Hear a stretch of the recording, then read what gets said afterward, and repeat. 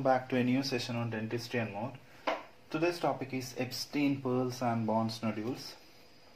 They are seen commonly in newborns' oral cavity as some cystic lesions, and it oftenly mistaken as neonatal teeth, but actually it is not neonatal teeth. So let's move on to EPSTEIN pearls. They are keratin-filled cystic lesions which are seen on mid-palatal raphe at the junction of soft and hard palate.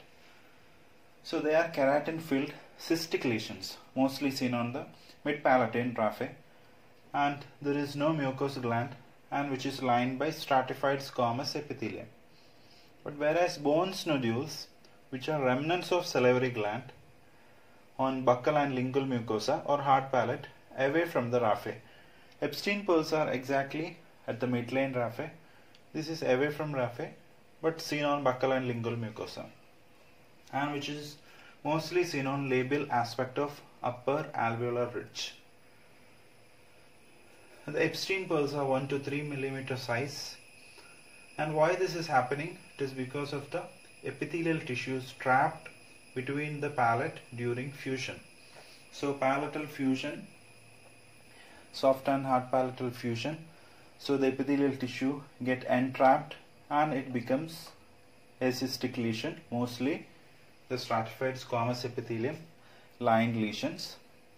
But this is salivary glands remnants which is present on buccal or lingual mucosa, and which is seen as greyish white and multiple in nature, and it is commonly mucous gland cyst. This is keratin filled cyst, and in both the cases there is no treatment required. Mostly it will disappear within 1 or 2 weeks.